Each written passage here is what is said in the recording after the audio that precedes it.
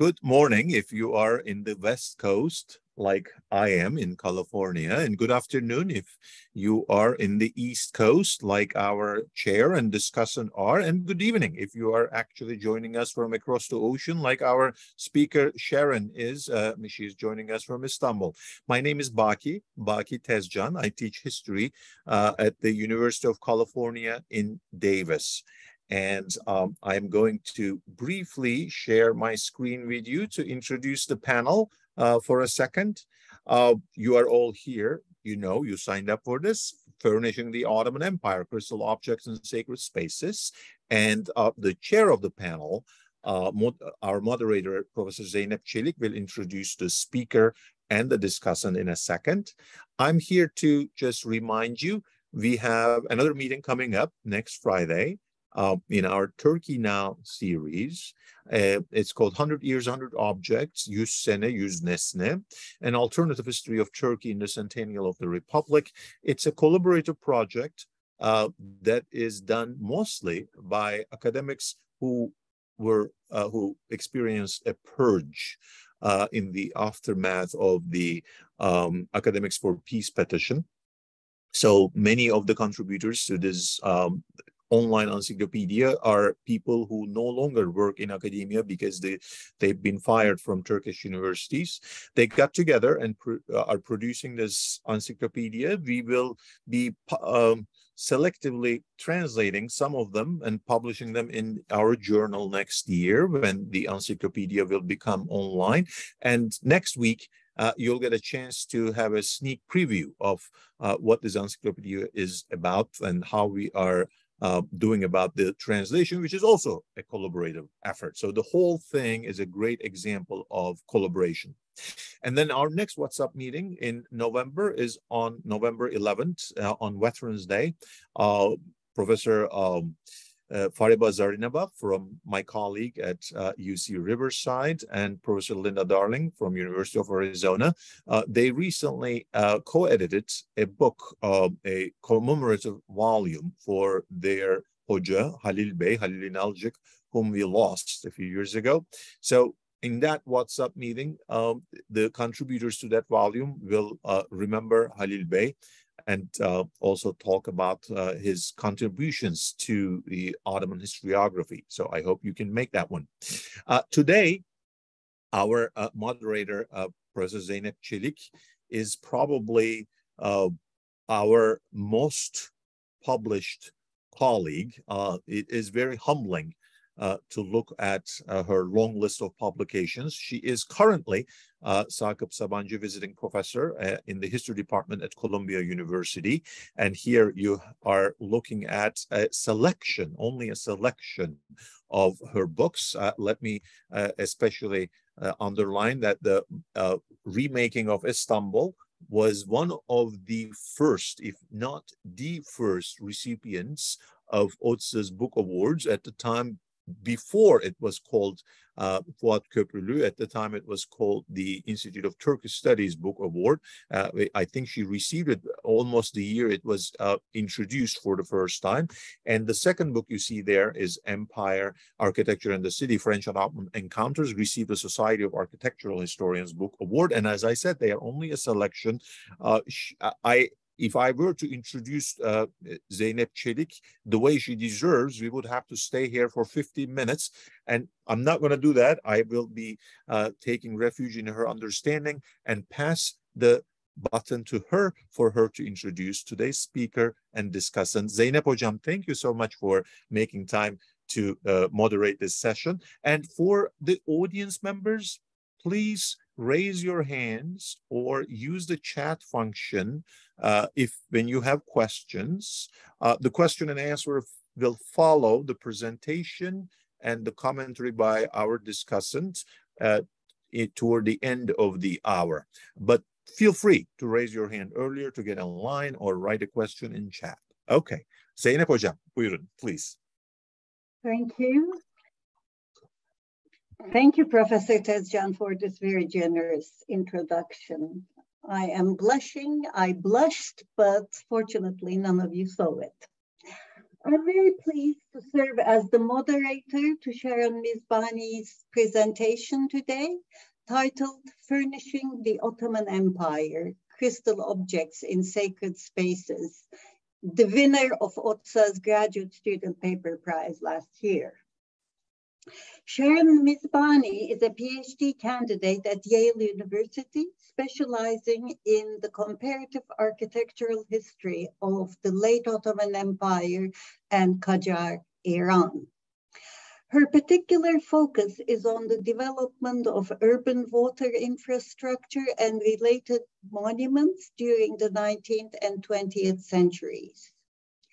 In 2021, she presented aspects of her research at the Voices of Emerging Scholars seminar series, which I host for the Columbia Global Center in Istanbul.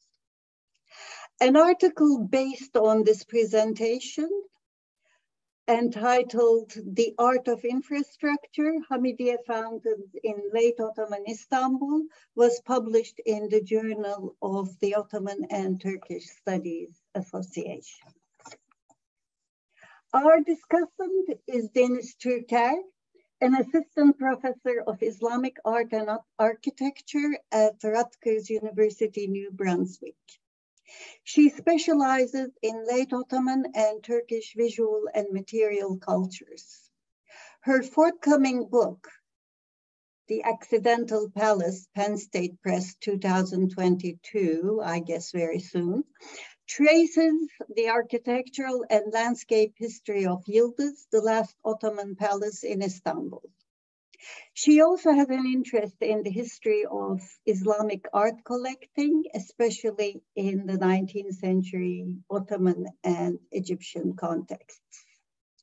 Her next project is centered on Yıldız Moran's photographic practice in the context of Anatolia's rediscovery by Turkish humanists in the 1950s. Quite a jump from palaces to Anatolian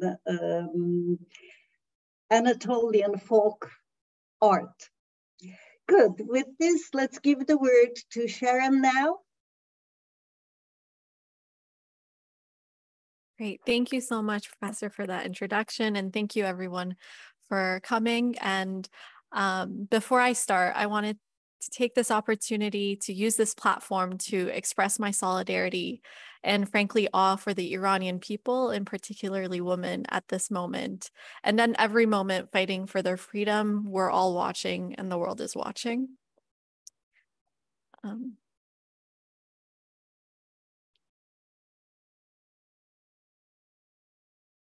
Great, so everyone should see my screen now. In June of 1846, to the acclaim and pride of the Birmingham press, Ibrahim Pasha of Egypt left his diplomatic business in London to tour their city's factories and foundries. Among the vast world of commodities produced in Birmingham, one drew special interest. The Pasha, the British press noted, quote, paid particular attention to the process of glassmaking in its various stages, end quote. In fact, he was already well acquainted with the work of one Birmingham-based glassmaking company, F&C Osler, which we see an advertisement for here, which had previously been commissioned to supply a brass and crystal chandelier for a new mosque in Alexandria. Apparently impressed, the Pasha soon placed an order for the same company for an enormous pair of candelabra, the largest that had ever been designed to that date, made almost entirely of cut crystal glass upon a gilded hexagonal base and weighing over 2,000 pounds. Upon their completion the following year, the candelabra were declared by the Art Union Journal as a, quote, work of the highest possible merit and perhaps the greatest achievement that has yet been accomplished in the British industrial art, end quote. And we can see the Art Journal included an illustration on the right, and we have another one on the left from the Illustrated London News. However, Ibrahim Pasha did not live to see them completed. He died in 1848, and it would be his successor, Abbas Pasha, who would see the candelabra delivered to their ultimate destination, the Mosque of the Prophet Muhammad in Medina, flanking the Prophet's burial chamber. Commenting upon the news that the candelabra were due to arrive in Medina, Charles Dickens, in 1852, the editor-in-chief of the journal Household Words, described their imminent arrival as a symbolic incident in the history of British glass industry. It marked, he argued, quote, the spread of British arts among the remotest regions and strangest races and faiths on earth, end quote. For Dickens, the candelabra were material ambassadors for British industrial supremacy, manufacturing prowess, and cultivated taste. Although placed within the most sacred spaces of Islam, in this worldview, the candelabra would remain separate in character and quintessentially British. As the tomb of the Prophet was close to non-Muslims, Dickens concluded that Abbas Pasha had in fact performed something of an imperial tribute in finally delivering them to Medina. He had allowed British objects to infiltrate into a space where British subjects were still unable to enter. Yet, when Richard Francis Burton made the pilgrimage to Mecca and Medina and visited the Mosque of the Prophet, his reaction was rather disdainful. As recorded in his 1855 personal narrative of a pilgrimage to Al-Medina and Mecca, Burton was shocked at the mosque's mean and tawdry appearance compared to the grand and simple architecture of Mecca. But most disturbing of all, he wrote, quote, it is disfigured by handsome branched candelabras of cut crystal, the work, I believe, of a London house, and presented to the shrine by the late Abbas Pasha of Egypt, end quote. For Burton, the candelabra served as an unwelcome reminder of British modernity and consumer products in a putatively timeless and sacred space. Nevertheless, we might note a certain commonality to the descriptions of both Dickens and Burton. For both writers, the candelabra were something out of place, objects which remain distinct from the architecture of the sacred space as a whole, and acted like a British splinter in the heart of the Orient. It could be said that the assumptions of these two paradigmatic Victorian men persist in art historical categorizations. Because of their point of origin, method of manufacture, style, and the accessibility of British sources, objects like these candelabra are placed squarely outside of the realm of Islamic art, despite being set inside one of the most sacred spaces of Islam. However, precisely because these candelabra were placed in such a well-documented and regularly visited space, we have a wealth of sources speaking to alternative understandings of the candelabra. In what follows, I trace out some of these different modes of understanding, the views of the British press, as already discussed, the Ottoman state and its representatives, as well as Egyptian and Iranian pilgrims. The point is not to invalidate the perspective of Dickens and Burton as wrong or inauthentic, nor to contrast an essentialized Islamic or Eastern conceptualization of lighting and space with a British or Western one. This is the pitfall that has trapped much of the current historiography on the consumption of imported glassware in the Islamic world into reifying notions of an original Eastern or Western sensibility. Rather, it is to explore how candelabra, chandeliers, and other imported glassware were able to sustain a variety of interpretations dependent upon one's conceptualization of imperial power and sacred space. To be sure, the consumption of imported glassware had a long history amongst the Ottoman elite.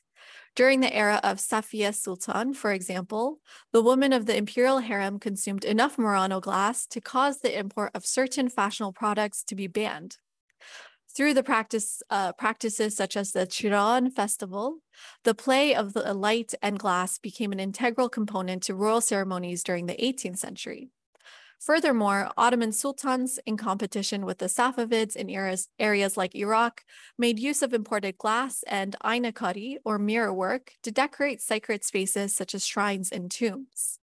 In this sense, the trans-imperial network of production, exchange, and consumption were not innovations of the 19th century, nor was the emplacement of imported European glass in Ottoman mosques a radical departure from previous practices.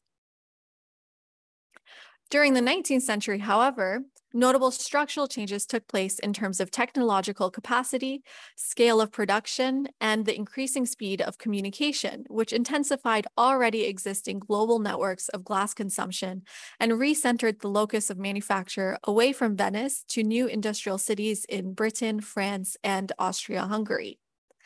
Yet we might already detect in Dickens' statement a more subtle shift.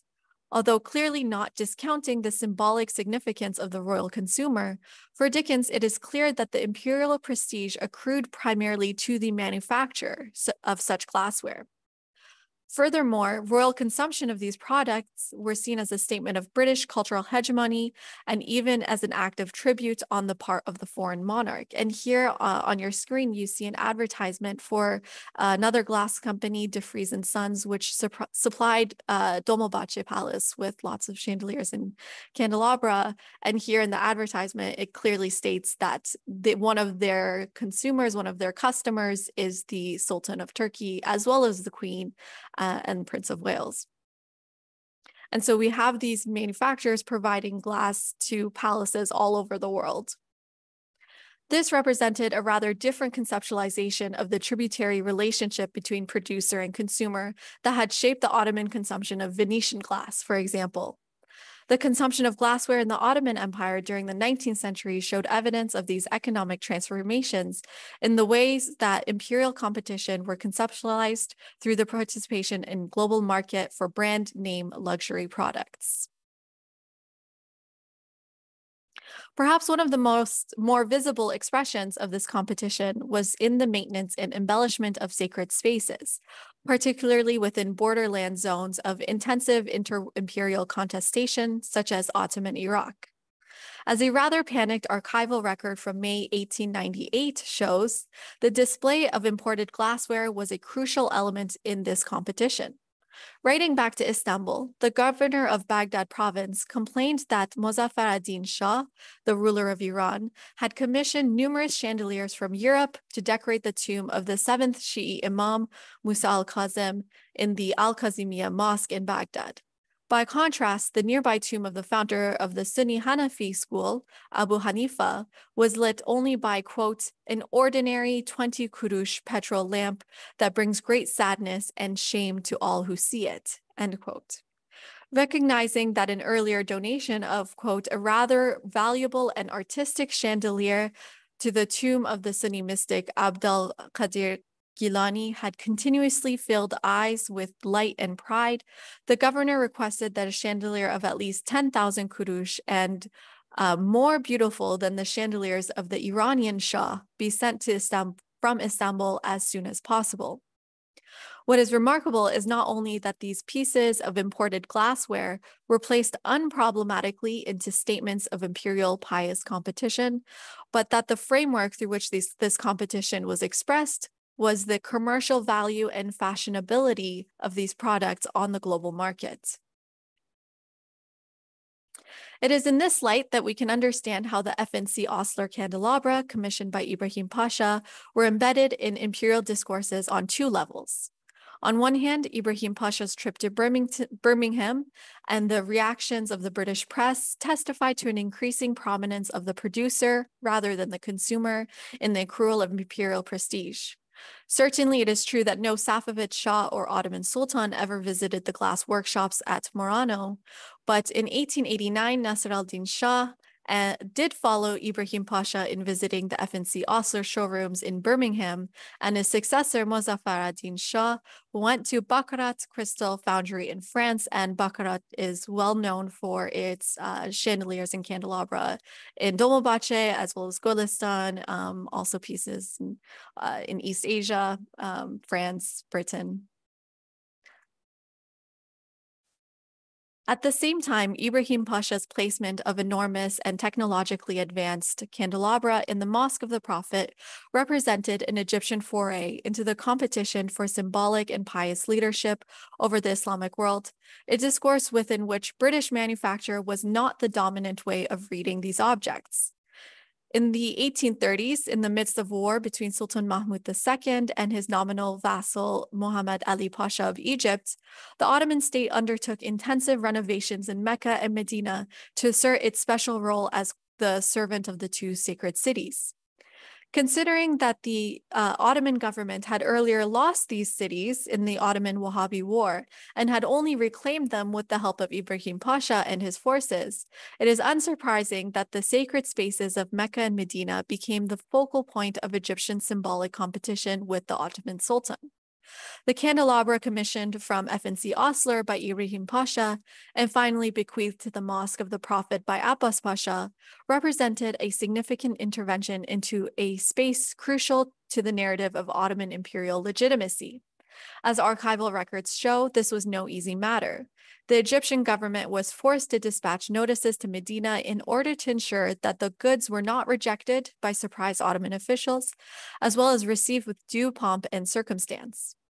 Generally speaking, the supply of candles and oil for light in prominent mosques was supported by the establishment of a wakf, or pious foundation, which also helped to pay the wages of the mosque employees who would light them. And here we can see in this photo from 1916, one of these employees lighting the crystal candelabra donated by Abbas Pasha, which has been moved by this time, so that's why it's not next to the burial chamber. The act of charity in this sense was not only in the bequest, but in its constant maintenance and in the unwavering illumination of the sacred space. In the case of Abbas Pasha's bequest, archival records note that he died before a wakf for this purpose could be established. Because of this, the candles would ultimately be supplied from the Ottoman Ministry of Pious Foundations. Likely to compete with Abbas Pasha's donations, Sultan Abdulmajid quickly responded by launching his own donation program.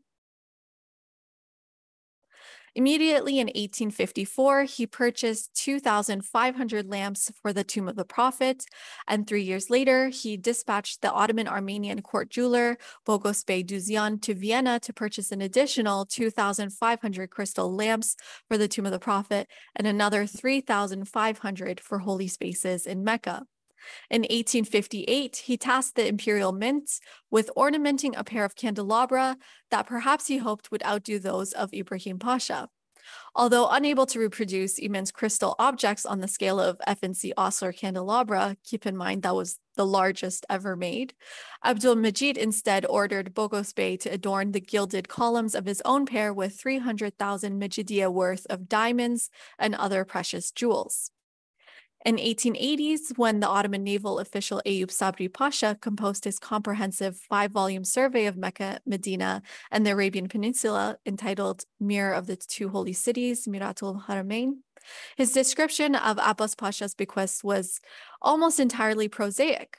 Almost 100 pages of the nearly 1,400-page volume on Medina consisted of an inventory of the Mosque of the Prophet.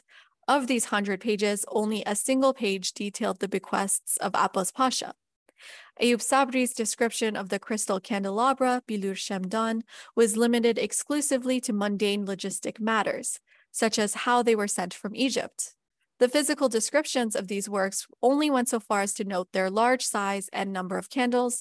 No mention was made whatsoever of Britain, let alone that these were the nation's greatest achievement in industrial arts. By contrast, Eyüp Sabri was full of immense praise for the pair of candelabra commissioned by Sultan Abdulmajid, marveling at the beautiful and bejeweled objects, shining with the light of 16,282 pieces of brilliant stone. Eyüp Sabri made clear that these were also proof of imperial and communal piety. Not only did the duty to light the candelabra fall to the high officials of the mosque, with the city's judges taking over the role on Fridays, but even the ordinary inhabitants of the city were depicted as having a deep reverence for the symbol of the Sultan's charity.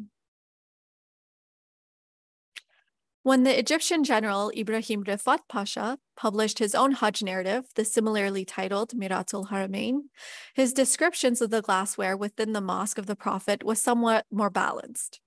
Although published later, this book detailed Ibrahim Rifat's pilgrimage from 1901 to 1908. full of praise for the bequest of Abdul-Majid, noting, quote, "The two large candelabra he sent, made of pure gold and adorned with magnificent diamonds," end quote. He nevertheless was first drawn to the almost 50-year-old candelabra and chandelier donated by Abbas Pasha, which he described as still the grandest objects in the mosque, so large that they hit the ceiling in the Qibla section. The chandeliers, too, were remarkable for their crystal brilliance, and Ibrahim Rifat both detailed their particular style and included photographs for good measure. And here's a photograph from his book from 1908, I believe. That the British had claimed that the very same candelabra as their imperial proxy within the Mosque of the Prophet was obscured in Ibrahim Rifat's account, which, like that of Ayub Sabri Pasha, made no mention of Britain whatsoever. In addition to numerous written accounts and photographs of the candelabra in the Mosque of the Prophet, it is worthwhile here to make a preliminary comparison to what was almost certainly the most widespread and mass-produced visual representation of the candelabra during the 19th century and afterwards. That is, the printed certificates which were sold as souvenirs to Hajj pilgrims. As Ulrich Marzolf has argued, pilgrim certificates, quote, attest to the transformation of geographical places into visually constructed sacred spaces and of terrestrial geography into religious topography, end quote. The depiction of the Mosque of the Prophet in these certificates thus had a particular eminent quality in which architectural space was reconfigured into an ideal sacral form. In this regard, the profusion of lamps, chandeliers, and candelabra, which are visible in these representations, are striking. For example, in this Hajj certificate shown, lamps are depicted throughout the interior spaces, hanging between each of the archways and corridors in the building. So I'm not sure if you can see my mouse, but here's an example. Between each archway is a lamp. And in the image to the left, so the very left one here, depicting the Mosque of the Prophet, there are 3 ornate conical chandeliers outlined in yellow and orange hanging from the crossbeams, and which may represent a set of crystal pillared tree chandeliers that Ibrahim Rifat described as donated by Sultan Abdul Majid. So I will show you a close-up of that part here. So here's the chandeliers, and here are the candelabra. Below and between these chandeliers are 4 candelabra depicted in the interior space, which bear a strong resemblance to those gifted by Abbas Pasha and Sultan Abdul Majid. Although their position within the mosque interior and not flanking the tomb itself suggests a more schematic representation of both the Ottoman and Egyptian bequests, or else a later Ottoman addition. As you can see, it doesn't name which candelabra they are, just that they are candelabra. In any case, they are nevertheless depicted as an essential and inseparable element of the architectural space, so important to the sacral geography of the mosque that they visually dominate its interior. Far from being marked by their foreign quality within the schematized vocabulary of pilgrimage certificates, they were annotated simply as lights, kanadil, or tree lights, shajere kanadil. Such labels likely reflected a more common experience of the space, which was less directly interested in the imperial machinations of the British, Ottoman, and Egyptian states.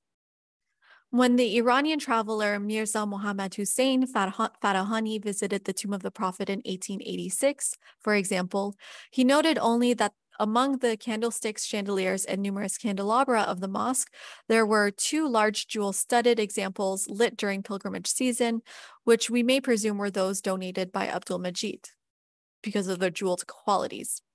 In this sense, within the visual language of the certificate, these pieces of imported glassware appeared not as discrete, nameable objects per se, but as aspects of a more holistic conceptualization of the sacred space in the Holy City, a city coincidentally honored as Medina-i Munawwara, or Enlightened Medina.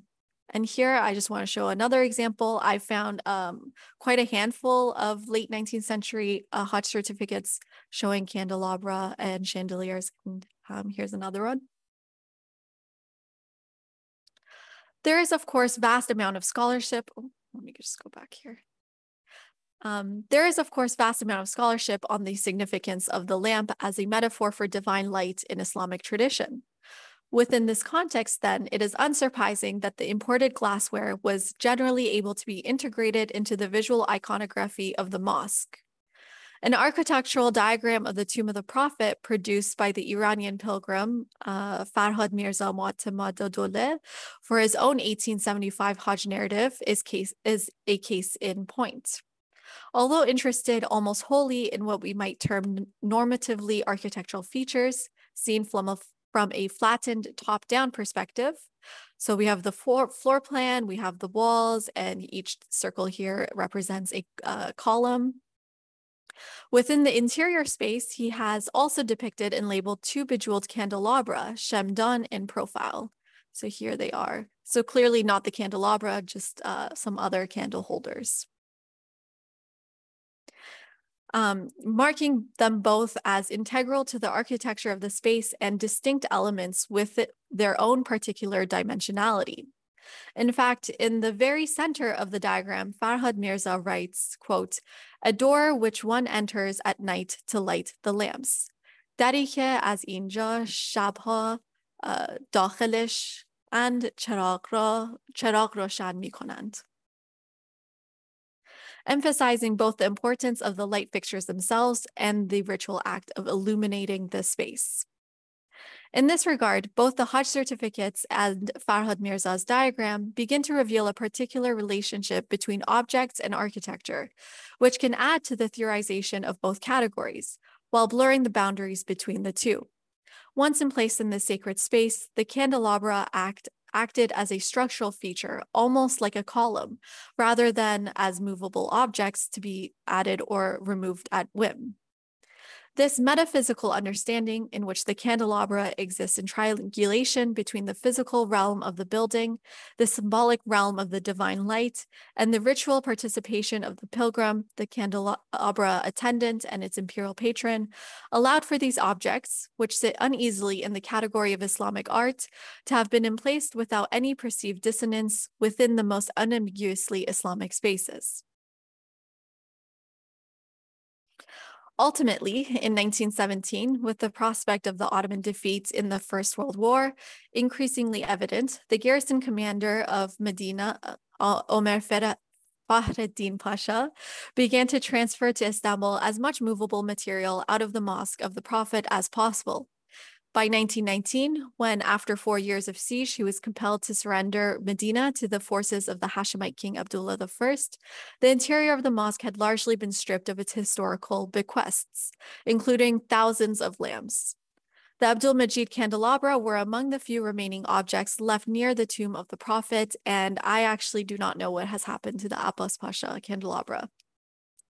But there's still pictures of pilgrims today taking photos of themselves with the Abdul Majid one. The remaining glassware of the Mosque of the Prophet continues to figure in the current contestation for symbolic leadership of the region. In 1975, the head of the Austrian glass company Lobmeyer was invited to Saudi Arabia to inspect the remaining chandeliers and candelabra in the holy spaces of Mecca and Medina. As a company catalog proudly recounted, he expressed his shock at the presence of such European glassware in what he assumed to be the most ancient building of Islam, and recommended the removal of what they deemed, quote, the chandeliers of the infidels' ballrooms, and their replacement with glassware in the ancient Islamic art and style. And this is a quote from their brochure. In 1986, Lobmeyer completely renovated the glassware of the Mosque of the Prophet in Medina, replacing the aged pieces of what they claimed to be inauthentic, imported glassware with a, quote, modern Islamic design, deeply rooted in the culture and traditional aesthetics, end quote. It may come as no surprise that these authentically Islamic objects, which we see here, were manufactured in Vienna. Thank you.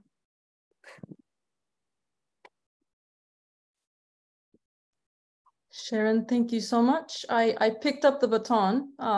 Hopefully that's okay with everybody. Thank you, of course, to Baki for involving me in this wonderful gathering, and to Zeynep Çelik for the kind introduction. Sharon, it's a beautifully constructed paper, very enlightening, with all puns intended. You take us across various sort of contestations by looking at singular objects, which I find commendable. For me, for someone who's very interested in precisely the rivalry between Ottoman material culture and Egyptian material culture of the 19th century, this was particularly important to read. And you phrase it so beautifully as this sort of proxy glass warfare, which seems to not only happen necessarily on the imperial scale between Abdülmecit and Ibrahim Pasha, but also through the memoirs of their state officials. So when you look at Eyüp Sabri's way of approaching these objects in this holy space, he very definitively allies himself with Abdülmecit's patronage, while Ibrahim Rıfat highlights Abbas Pasha's bequest to this site, which is very, very interesting, very sort of exceptionally political. I also really love how you approach these objects as embodying shifting meanings. Their indexicality is constantly shifting depending on who's looking at them, right? And that's not just in the Ottoman and Egyptian context, but the Brits, who, some of them read, their techno material superiority, and then there are others like, the Burton who goes native, who sees them completely out of place in this sacred site. Of course, then there's also the place of glass in other, contested or charged regions that you construct so well. The rivalry between Ottoman Sufism and Shia Iran through, the awareness that the Ottomans have that the Abu Hanifa tomb is completely underglassed, while very close by the Al-Kazimiya mosque is gloriously illuminated at all times. And then you take that rivalry all the way to the contemporary moment, and to our audience here, I read a longer version of this paper, so I have more examples than the ones that Sharon offered in the presentation, where the Republic of Turkey and Saudi Arabia are constantly still battling out who are better, or who were better stewards of these sites, especially through these lighting features, which I find very exciting, that the paper brings us all the way to the present moment. You also, and it's not necessarily, you didn't bring Alina Payne into the picture here in your presentation, but it was there in the paper, and I loved it so much that I want to introduce it to our audience, and maybe you want to sort of expound on it. If I misunderstand, maybe you should also use a moment to correct me. But you borrowed this sort of shifting meanings attributed to the candelabra through Alina Payne's work on Klein architecture, that is small architecture, that allows for users and viewers to create in their approach a kind of epistemological ambiguity in how they're experiencing these objects and spaces, but also the fact that they, at some point, these sort of Klein architectures at some point become so embedded in the site itself through rituals constructed around them that they become immovable, not only physically immovable, but also, I guess the word that you used is haptically immovable. That is, they're present there. They're sort of fixed. Their presence is fixed in the space. You also very elegantly weave in glass and also mirrored glass as symbols of enlightened rule. in quotations, and you bring in, of course, Versailles, in your longer paper. So European approach to glass as the ultimate material that represents king or imperial might or imperial power, but also you bring in Dolmabahce is over-indexing on glass objects within it, and also architectural features. I think in some ways precisely because it's the reform period, right? And so we associate Mejid's patronage with a desire to come across as an enlightened reformist ruler. And also going back to Selim III, occasionally you do mention that he employs a Mevlevi dervish to go and learn the ways of glassmaking in Murano, which I think is also behaving in that realm of a point of proto-reformist ruler,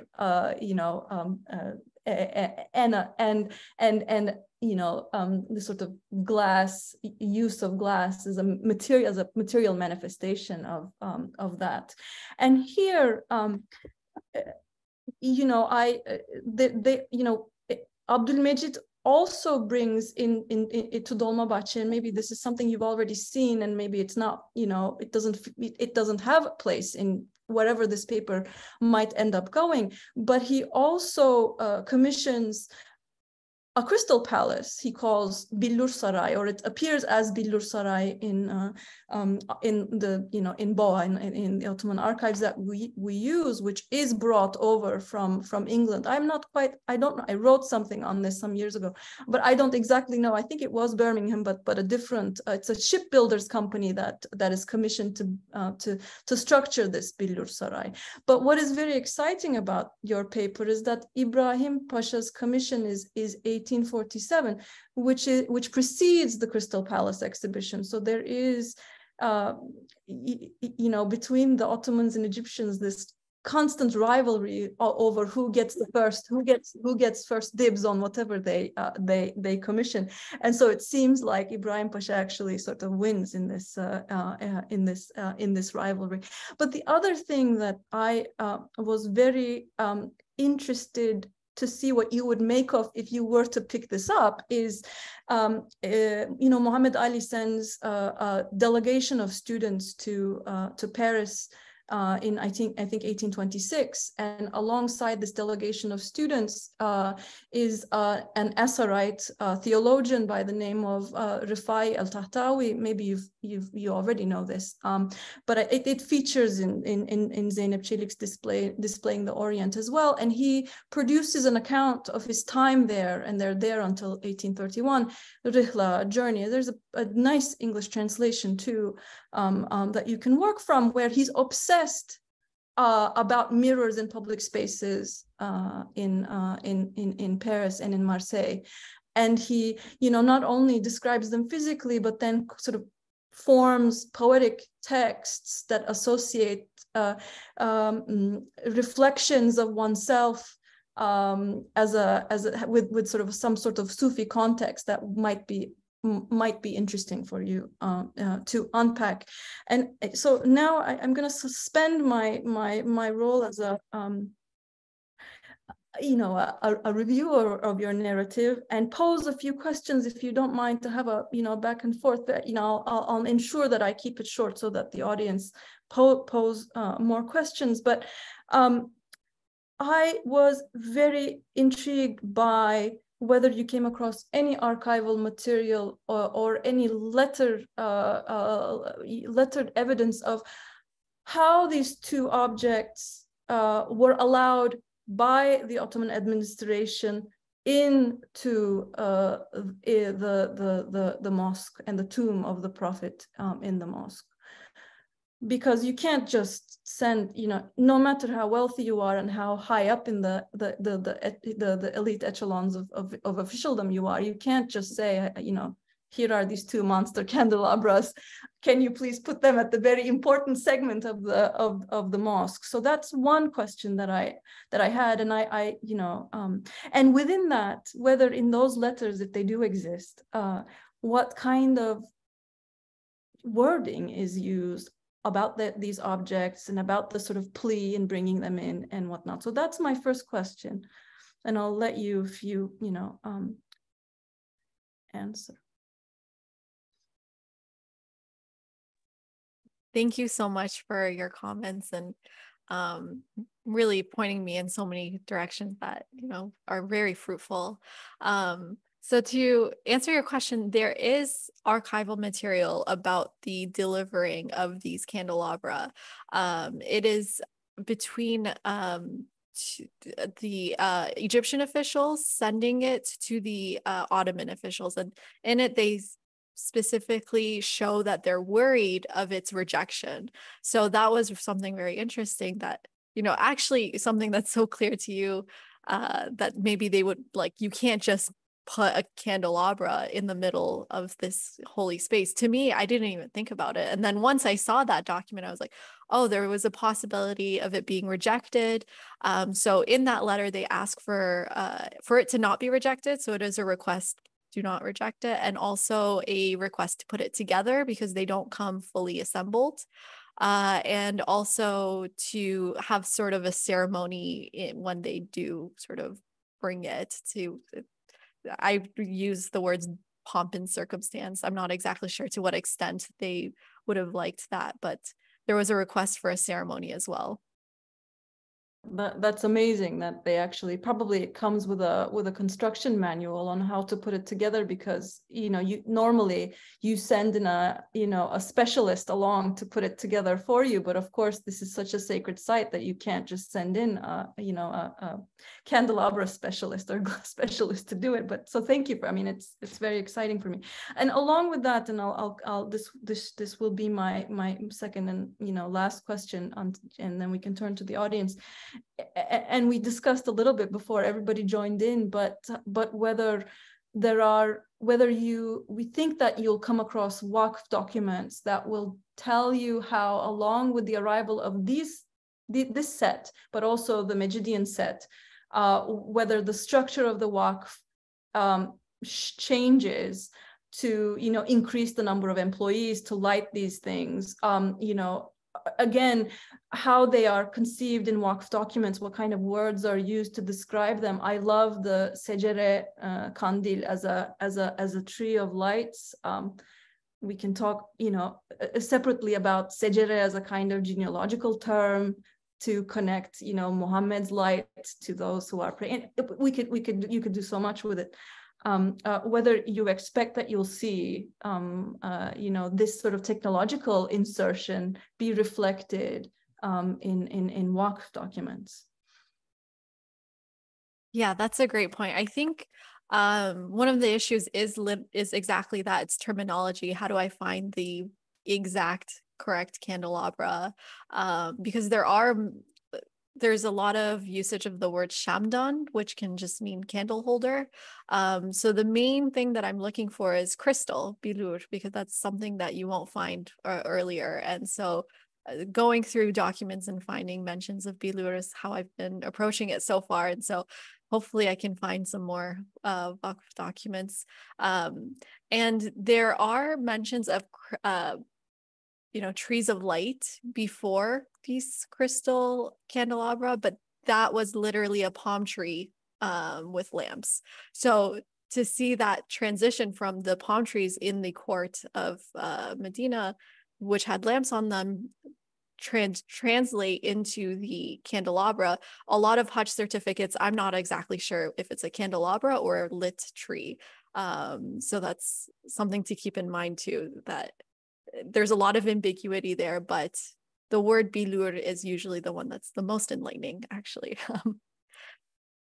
Thank you so much. I will yield the floor to Zeynep Çelik. And I will yield the floor to our audience with questions. Maybe I can just open up with one question. It's a marginal question, Sharon, and I want to thank you for your very beautiful paper, so well constructed and so well researched. As I read it and as I heard you speak it, I was worried, not worried, what shall I say? I was curious where the 19th century factory in Beykoz stood in the midst of all this. Cam ve Billurat Fabrikatı Hümayunu, I don't think you mentioned it in your paper either. Was there no competition? And like Deniz, I was quite surprised that Istanbul allowed them to take these candelabra to the holy places. So, I mean, if you could explain this obsession with European glass and where the 19th century factory stands in the midst of all this, that would be very useful, I think, at least for me. Yes, thank you. So in even larger version of this paper, I do think about Beykoz because there's a lot to be said about the ways that at this moment they're thinking about glass and religion, glass and Sufism, and embedding a lot of the ideas of Sufism in the production of Beykoz glass. At least that's what I've read in other people's works. And it's something that's taking off in the 19th century and it's establishing it at a very similar time period, but the production is focused more on, you know, magnificent smaller pieces. Whereas here we have the awe of just the spectacular enormity of these objects, I think is what's pushing the royal consumers to purchase European glass as well as Beykoz glass. But if Beykoz glass doesn't really capture the attention in the same way, it's maybe a more contemplative piece.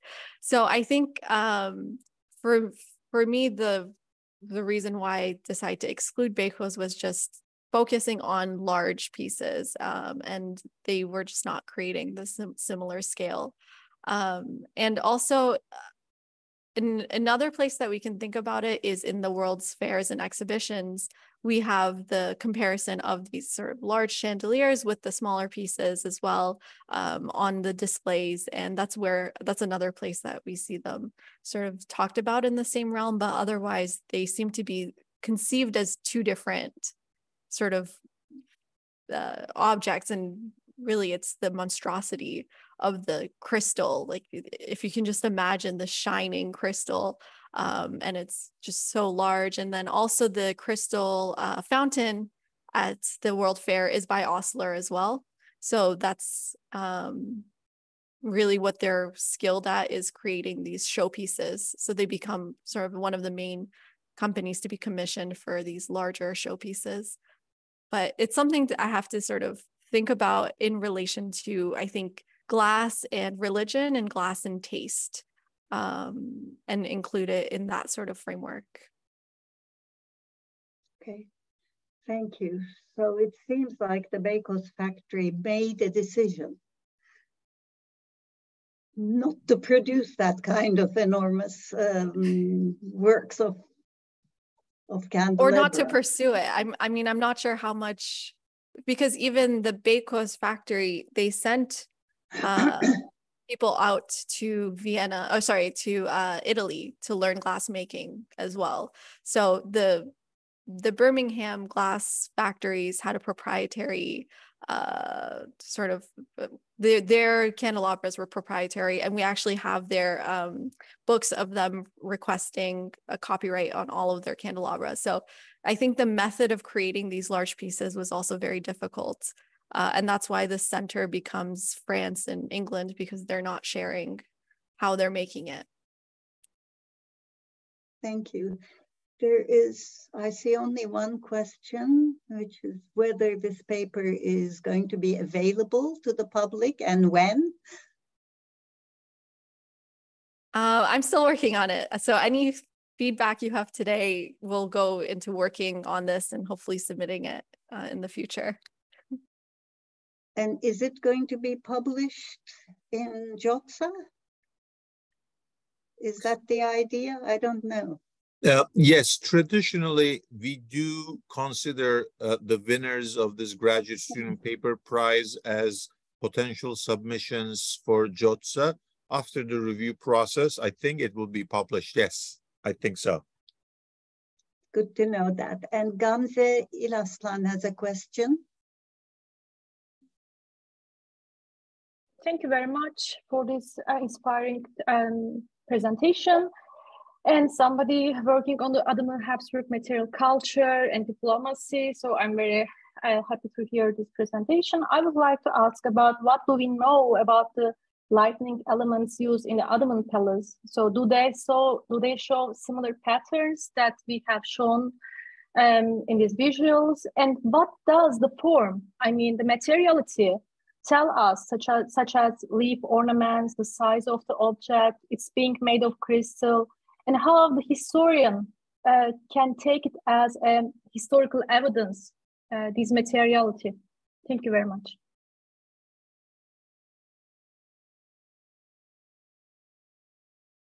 Thank you for your questions. I'm actually going to share my screen quickly and show you some extra images I have. So this is a representation of Dolmabahce Palace. As you can see, it's full of chandeliers and candelabra. And there's this one very famous piece at Dolmabahce, which I couldn't include. It's the prismatic mirrors by De Vries and Sons, which is it's sort of just small prism mirrors that reflect light in every direction in Dolmabahce, specially commissioned and designed by the Ottomans, and then displayed in the, I think, 1862 World Fair.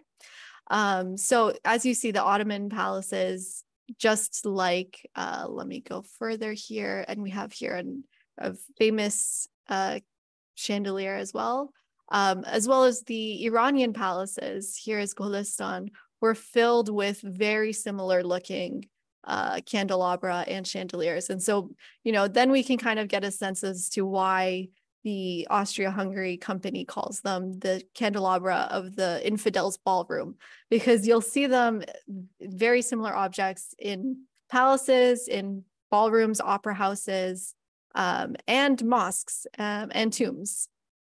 So I think there's something to be said about who is able to purchase these objects. They're quite expensive. So their consumers are always going to be the elite, if not just plain royals. And then often they'll have replicas of cheaper materials, so not exactly crystal, made for sort of, the lower elites, or even for common people. They sort of sometimes advertise, you can also own the chandelier of the queen in your home, and they'll make a knockoff cheap version for the common. So I think in this moment what we're seeing is the manufacturers establishing themselves as luxury brands, and they're sort of reaching the Qajars, they're reaching East Asia. I have lots of examples from there as well. And what's happening is that, this sort of taste between the British have maybe a certain taste and the Ottomans have a certain taste, that's all being erased here. And what we're seeing is a taste of the elite, and a competition between not just the Ottomans and the Qajars, but the Ottomans and the Queen of England purchasing very similar candelabra from the same companies. So I think there's something very interesting happening at this moment with these, it's like today we have luxury brand handbags, and in the 19th century it was chandeliers. So I think the material itself was just so new and so spectacular, just so eye-catching, that it became sort of what the elite were sort of gravitating towards. That's my contention. I'm not, there's obviously many other factors that go into it, but I think the material itself and its brilliance has a part to play in its global reach. So hopefully that answers both your questions about the material as well. Yeah, it does. And maybe I think it is also important that there is no human figures in this objects. So I don't know whether it's a part of their purchase strategy or not, but as far as in my experience in the diplomatic meetings, so such human figures were not considered as appropriate. So either they are floral designs or monumentals were included in order to sell them in the Ottoman market. Mm. Yeah, thank you very much. Yeah, and actually there's this idea that the factories are building are creating these pieces with the India in mind specifically, because they are British factories. And I can share one more image here. So, you know, often the way that these companies are described, for example, this is the showpiece for the Osler stand in the 1862 World Fair, designed by Owen Jones. And they're designed in a way to keep in mind their Eastern customers. That's generally the argument that is made for these factories. I'm not sure if I agree with it, because I think you'll find similarly described Eastern objects in the homes of European royals as well. So I think there's an elite taste happening here, and it includes things like this.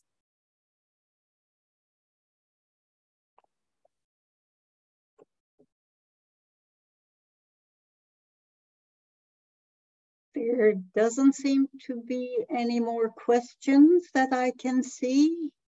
I think Baki has a question. Maybe Baki has a question. I don't think he does, but no, I did raise my hand. Yes, thank you so much for this wonderful presentation, Sharon. I wanted to highlight a couple of things and then ask a question. Just in the picture you showed recently from Golestan Palace, you said it's actually from the Ottoman Palace archives.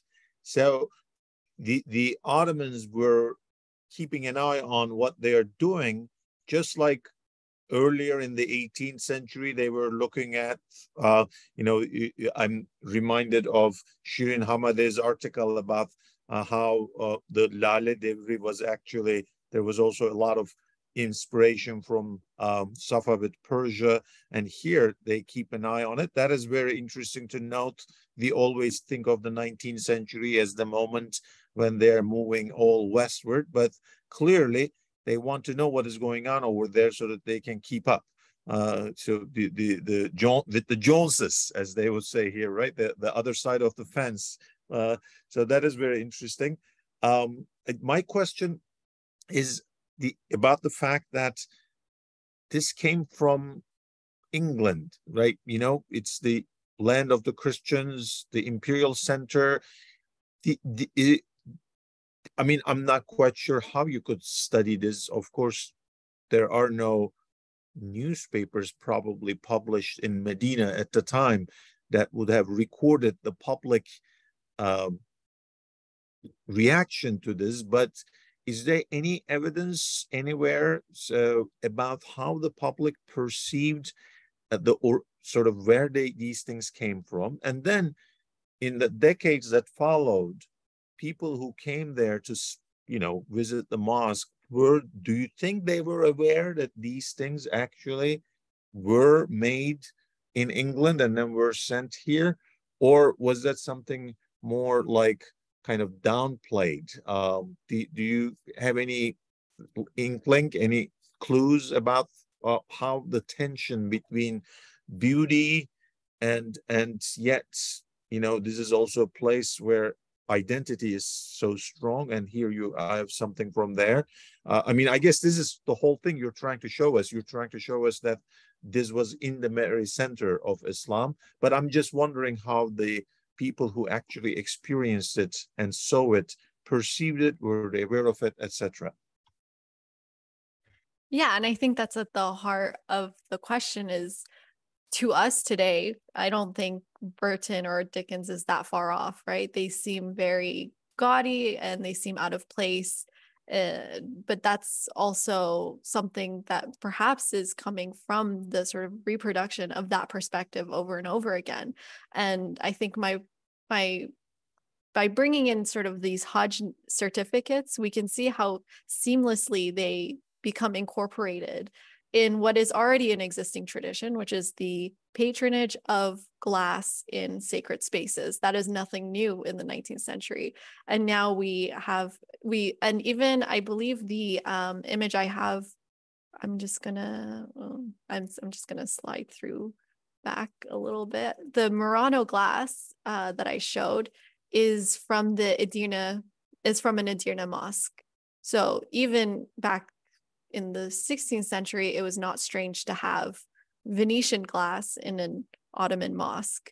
So I think there's something that's continuing from an earlier tradition, and now we have these candelabra, which is supposed to represent England, doesn't necessarily do so. It represents the patron. And so most of the Hajj narratives that I've read mention who patroned the candelabra. They don't mention who made it. And most of them, when they do mention it, I mean, there was many I read that don't mention it, of course, but the ones that do just mention their beauty and their size. So I'm not sure if they don't know that it's British. I assume they do, because to create such large works of glass, if you knew anything about glass, you'd know that they're coming from Britain or France. But it's just not a significant part. Thank you. Thank you. It's very helpful for you to spell out the significant sort of differentiation between the patron and the maker. Maybe the leadership, by bringing this out, by owning it, sort of mediates the question of them being foreign. That is what makes them local. And then, yes, they might have been made in Britain, but it is the Sultan who sent them, it is the Pasha who sent them, etc. Thank you. Thank you very much. Deniz, you have another question? Sorry, I don't want to, if we're out of time, I can totally actually, I'll hold back. I think there's another hand. Zeynep Hoca, maybe you want to give them the floor. Hayat. Okay, Nicole Hayat. Yes, thank you. That was fascinating talk. And I realized that chandeliers is a completely different scale of everything. But if we're just looking at the glass was invented, Greater Syria or part of the Ottoman Empire, right? And in the 19th century, there's a lot of trade with glass of antiques that the West and the wealthy people in the West and the museums were very eager to acquire. So there are two things here. One is kind of a reciprocity. And another thing that I find in other things that I work on is that I'm dressing it on the idea of glass. Okay, so if glass is the source of glass is from here, then if the West takes it and does some sort of innovation to it, it's still ours. So maybe that's also kind of an explanation why it doesn't really matter, because it's just another kind of I don't know, another step in it, but it's not something new. Anyway, thank you. Thank you. Deniz, you want to ask your question? Unless Sharon has an answer in that case, Sharon, yeah, I mean, it's something to think about, is the sort of not only the Syrian origin of glass, but also in the 19th century, the sort of renewed interest in purchasing, 13th and 12th century glass from Syria and bringing them to museums. But I think, and I think that shows in the way that the candelabra seamlessly fit with the lamps between each arch, which would most definitely be from Syria, if not sort of replicas of that model of lamp. And they're still there, those are the lamps that are taken back to Istanbul because they're so easily able to be packed and moved. But they are in museums today in Istanbul.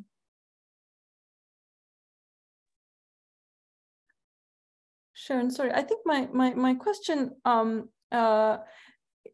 has to do with, do you know whether Ibrahim Pasha ordered other things along with these two candelabra? Because it's you tend to sort of ship these objects over, and they almost, they're too small for a big ship to carry. So, and it almost always is the case, at least in all these imported goods that I have seen from Europe and or England, that there's almost always other things that have been purchased from the same factory, and it's often military goods.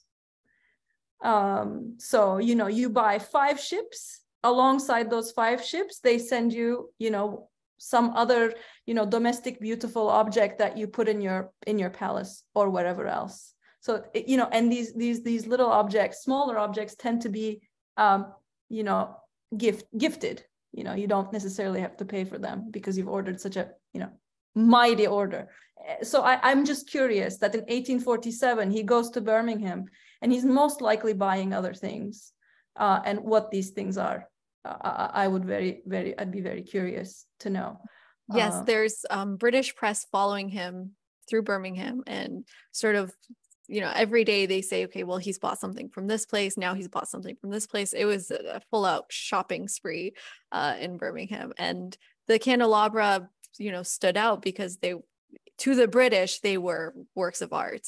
But in the Ottoman sources, when I talked about the Istanbul having to pay for the candles and the oils for these candelabra, they always mention chandeliers and candelabra, crystal chandeliers and candelabra. So I'm assuming there's a set of chandeliers as well that came along, but they're not so mentioned in the sources because when I looked at older photographs, there's a lot of chandeliers in the space, so I can't quite pick out which ones were his.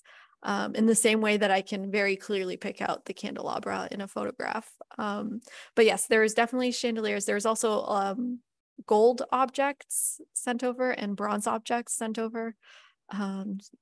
So from other factories, I assume.